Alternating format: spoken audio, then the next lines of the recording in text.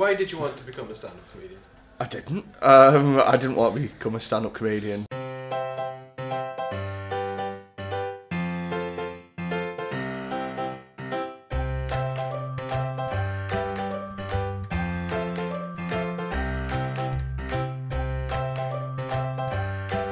When some of my friends went to Manchester University and I used to go and visit them, and they used to go to a night in Manchester called Beat the Frog, and it was like an amateur sort of open mic night at like a big comedy club, and they persuaded me to do it, and I did it, and I nearly won on my first go, and I got like a massive buzz from it. And then I did another one about 3 days later. I slept on my friend's floor in Manchester for 3 days, and I did a gig in Withington to, I think, there were about 8 people in this little bar, and I died so badly. It was the awful gig, and I did a few more after that, just sort of, you know, trying to work it out. And then all my friends kind of lost interest in it, and they were all egging me on at the beginning, and I just, for some reason, kept going, and I've just been doing it ever since.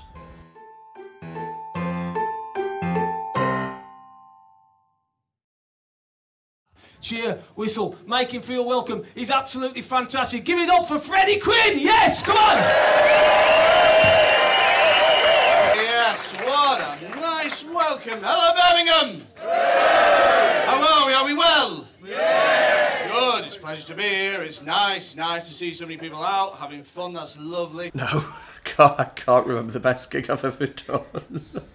I can remember, like, it's so weird that I can remember the bad ones in like absolute detail, and the best ones I just sort of forget instantly. It's like a curse. I can remember like clubs that are always good, like the Stand and the Frog and Bucket and places like that. They're just always really nice to play. I think that my best run of gigs was in Edinburgh in 2015, where I did the AAA showcase, and I just remember every single day it being sold out, and every single day it being a really lovely gig. That's as close as I can remember. It's good to see so many of you having a drink, because I don't really go out and drink. I'm 27 years old, don't really go out and drink. I go out one night of the year without fail, and that's Halloween, because I love dressing up. Give us a cheer if you dress up for Halloween. Yeah. Got a few people around here went with me on this one. Everyone else kind of over here just kind of went, grow up, you fat bastard. That's fine. I tell you what I did last Halloween. I dressed up as Dr. Frankenfurter from the Rocky Horror Picture Show. Yeah, basically a serial killing transsexual, and why not? What I did, right, is I got this tight green dress that I just kind of peeled my way into like this. I got some black leggings, put them on my head, some black leggings, got a big black bushy wig, and I put it on the head, big black bushy wig, did my makeup all thick, really thick lipstick, really thick eyeliner, got some white face paint around here, put some pearls around here. I look marvellous. I was dancing out of that taxi. I'm just a sweet transvestite. And I went to a nightclub where I live in Preston, a nightclub called Squires, and they were having a fancy dress competition. And I came in third as Susan Boyle.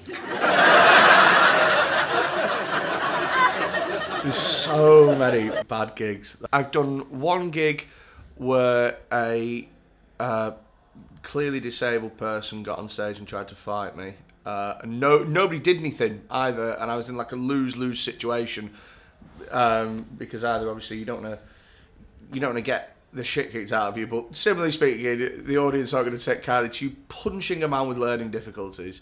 That was bad. I did the worst gig I've ever done in terms of just like it being bad was in Preston, and somebody just put on a comedy night in the corner on a Friday night. And so if you think about how busy that pub gets on a Friday night with students and people and all that, they just put a microphone where that DJ booth is next to where the pool tables were, and we're just like, go. And it was just unbelievably bad. I think the worst one in terms of a gig going horribly wrong, I did a gig, this was about 4 years ago, and it was a benefit gig for a woman who had cancer. And the night had gone really well. It was dead good. And then, just as I'm about to go on stage to close the night, these people start trying to come in, and they get asked for a ticket and that. And they start kicking off because it's their local pub, and they objected to having to pay to have a drink in there.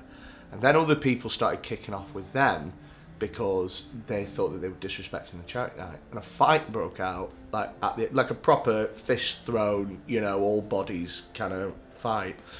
And the compere was just trying to kill time until this fight had finished so he could bring me on.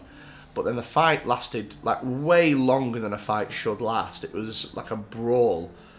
So he just brought me on, and so I gave like a running commentary on the because there was no point just trying to be like, right everyone, come and look at me for a bit. So I gave a running commentary on the fight, which was quite funny, and then they all settled down, and then I started doing my set, and it was going dead well. I was having a great time, and then I did a joke. I can't remember what I did, but it was like a mildly offensive joke. It was like 3 or 4 out of 10 on the joke offensiveness scale. And the woman whose charity night it was, the woman who we were raising money for, the woman with cancer, she walks from the back, she comes up to the stage, she walks in between the stage and the audience, she walks past, and then she walks past me, and she goes like that. And I'm like, okay, that's weird, because I thought this was going quite well. I was like, okay, so I went, right, I'll finish on this last joke. And she walked on stage, and she stood next to me whilst I was finishing the joke. And then before I even had a chance to finish it, she just took the microphone off me and went, right, I'm going to do the raffle now. And then I just had to leave. So yeah, that was pretty bad, getting kicked off a charity fundraiser by the woman we were raising money for. That was a pretty dark moment. I'll tell you this, I'm a big fan of a compliment insult. You know when someone sets out to compliment you, but what they really do is insult you 10 times worse? I fucking love that. I used to do this thing on stage about me being kind of a fat gentleman and how that's affected the amount of sexual partners I've had. I'm well aware that if we did a survey of all the people in the room who's had the most sexual partners, I'd come out somewhere near the bottom, but I'm fine with that. So on the flip side of that, if we did a survey of all the people in the room who's eaten the most Battenberg cake, I'd run away with the fucker. Now, I've been led to believe that from time to time, people regret their sexual partners. I've never regretted a piece of Battenberg cake and a wank.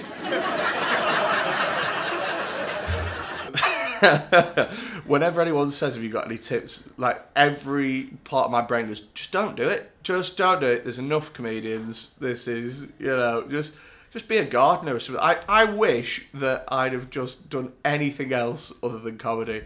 Like, if I'd have been a trumpet player or something. If instead of doing a gig, I'd have just picked up a trumpet and just fucking blown it, just in any way, just with no goal in mind or anything like that, after 6.5 years, I'd be fucking brilliant at the trumpet. And people wouldn't ask me to tell them a fucking joke every time I go to a party or something like that. Don't do it. Comedy's awful.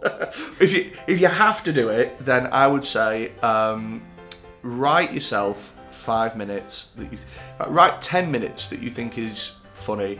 Don't second guess yourself too much. Write 10 minutes because you'll forget half of it on your first gig. Take yourself down to you know, local open mic night or comedy clubs that run a new act night and just test it out and see how it goes. And that's your first gig is always your hardest gig, and once you get over that, you know, once you get more comfortable on stage, then you can start thinking about whether it's for you and what sort of act you want to be. It's just taking the first step that's the hardest.